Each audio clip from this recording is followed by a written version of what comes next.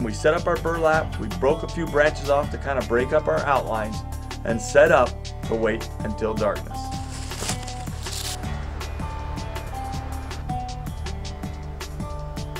After 6 hours of setting up at this new spot, we had not seen a thing. We thought, hey, no big deal, we've already had a great hunt. If we don't see a bear, we were already thinking about the next day.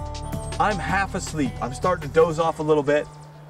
Mike taps me, so I wake up and I'm like, oh my gosh, if he's tapping me, that can mean one thing. There's a bear and it's gotta be close. This bear appears out of nowhere and it's right on top of us. The first thing I realize is that it's huge.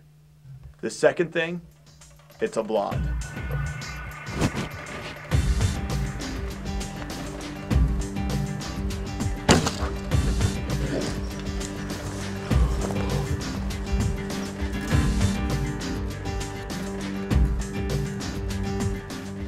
Dude, that was a huge blonde bear.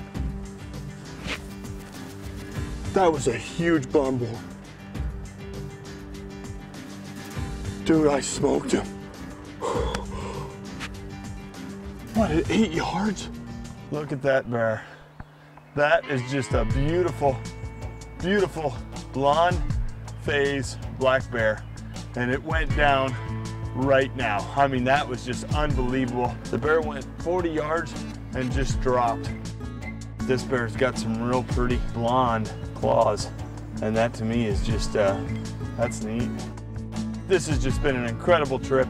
Not only because of the bears and the way everything went down, the action, but for me, just just a great trip because of the quick, clean kills.